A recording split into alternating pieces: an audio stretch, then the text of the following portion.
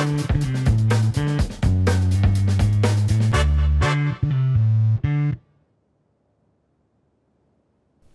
back. In our last episode, we talked about blood sugar and its effect on metabolism. And today we're shifting the focus to fat, how it's stored, how to lose it efficiently, and really just overall facts on the different parts of it.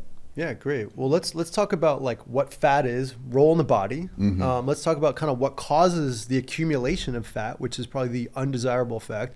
And let's talk about how we tend to lose fat or like get rid of the fat that we want to have. Maybe that's a way to frame it up for context. So Luigi, maybe, for sure. I think for the audience, let's talk a little bit about like the physiology of fat. Like, is it needed? What's its role? Absolutely. Yeah, fat's important.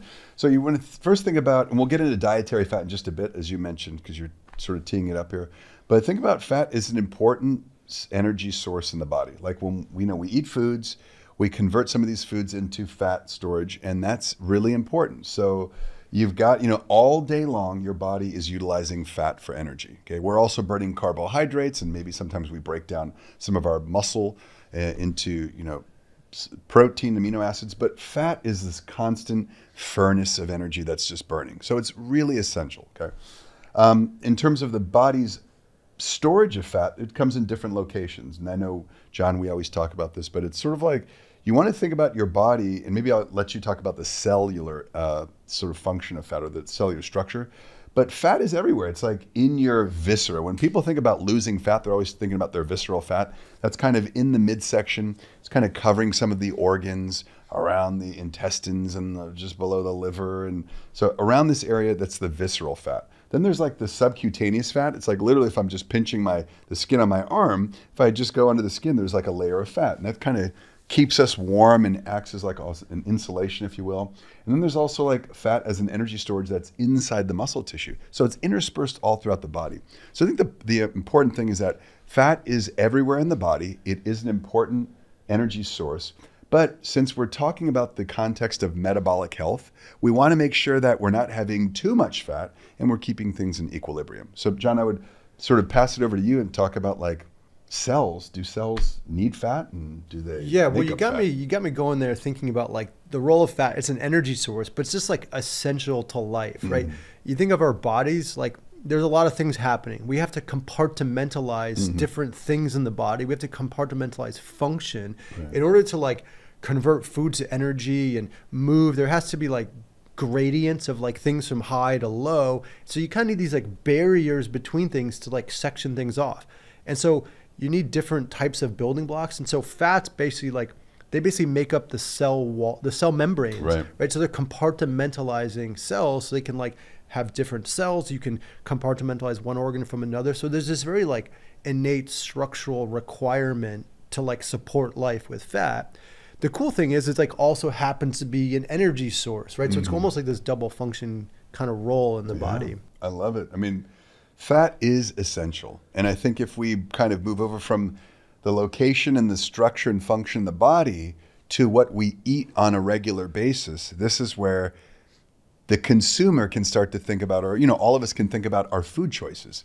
So you have to have, so there's some fats that we have in the body, and then there's some fats that we need to eat that are essential, as John was just kind of alluding to, because our cells are made up of fats. Like he was just saying, the phospholipid bilayer, which is kind of like the cell wall, but that's really like a plant. But in humans, we have this phospholipid bilayer. It's like the outer covering of the cell. But when you eat fats, let's say you have a piece of fish, okay, that's rich in certain types of fats called omega-3s. And let's say you have a piece of bread that may have some grains and omega-6. These are both essential fats, but we want to have them in balance in the body because they have different types of functions and outcomes. So I think balance is important. Yeah, well, I think where you're going with that is like, if it gets kind of out of balance, like you're going to have this like deposition or this accumulation of fat, right? So if you're eating the wrong kind of fats, or if you're having excess calories, or if you're having high glycemic foods, which are constantly spiking glucose and therefore spiking insulin. Insulin's like this, we talked about in earlier episodes, this build hormone. So it's going to tell your body, hey, those extra calories stored as fat.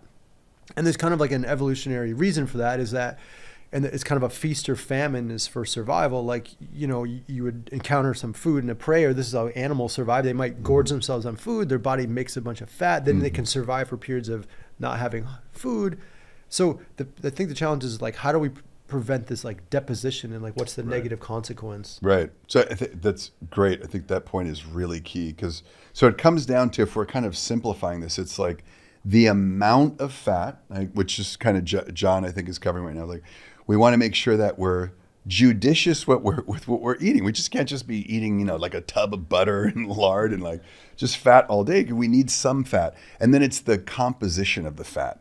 If I'm eating fish all day, that's great. If I'm just eating bread all day, maybe not so great. We need to have balance, because we need them both. So I would say the amount and the composition is very important. Yeah. What you were saying too, you were saying that our body stores fat. So what is that stored fat you were saying that we need to be able to use, and that our body's storing? What is that used for? Why is it storing? Like how can we help people wrap their heads around stored fat? Yeah, that's a really good question. So like we touched on a little bit in an earlier podcast, and maybe we didn't kind of go deep enough on it, but the first place this fat gets stored is around our organs. And what we said is that these organs, they're not, or this visceral fat around organs, it's not getting a lot of blood flow. So that the fat cells are kind of like not super happy, to make it really simple. They're releasing these cytokines, which are these inflammatory compounds.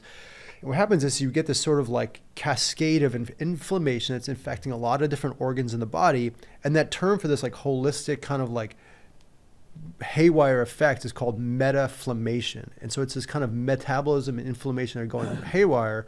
And what's happening is like it's really disrupting all your organs. And that's why managing like body fat composition is so important for overall metabolic health. Yeah, that's right. Yeah. And I think that's a key to, as we've been talking, this consistent thread that we're talking about through these series of podcasts is metabolic health. And it's the body has a certain equilibrium, and we want the natural state of things to flow normally.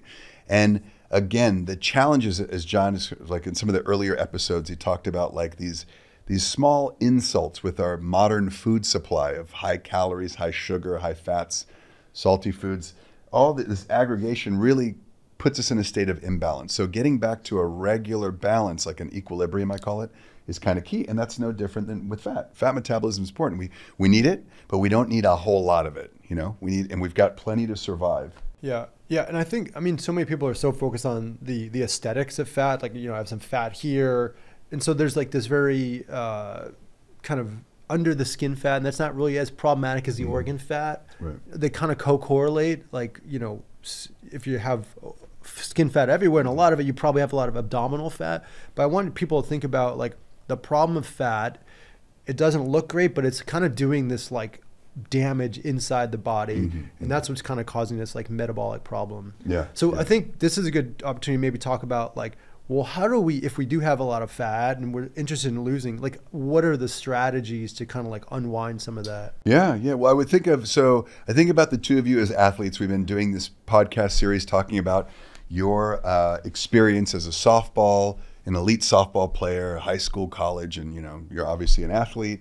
And then having known John for many years, I know he's an elite cyclist. He's ridden like these 100-mile road races. So I think about the two of you you wake up, you'll have breakfast, and then you'll do some sports, right? And how long is a softball game, Madison, typically? Probably like an hour and a half. Maybe. Okay, hour and a half, and maybe there's some post training. So within, let's say, a couple hours, you've probably burned through a lot of your carbohydrate stores, and maybe you're reaching for a replenishment drink that's got a little carbohydrate in it. And then I think about John on a 100-mile bike ride. You guys are burning through your carbohydrate stores pretty quickly. So now your body's relying on fat. It's always relying on fat, but it's especially relying on it. And you want to try and feed it some carbohydrate, but you're always got this furnace of fat that's burning.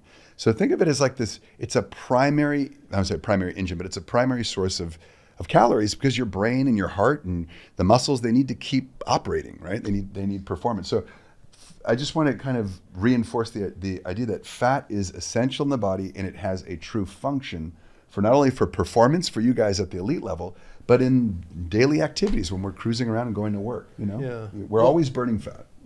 I feel like there's this misunderstanding though of like eating fat makes you fat. So it's like olive oil, right? Put on salad pretty much every day. Like if you're kind of trying to dial back to olive oil on your salad, like I don't think it's going to have a huge impact on like your fat. Now it's more calories, so certainly more calories is going to lead to weight gain and fat deposition. But like I feel like it's like the logical flaw is like eat fat, I'm going to get fat. It's, so we have to really mindful of the kind of fat.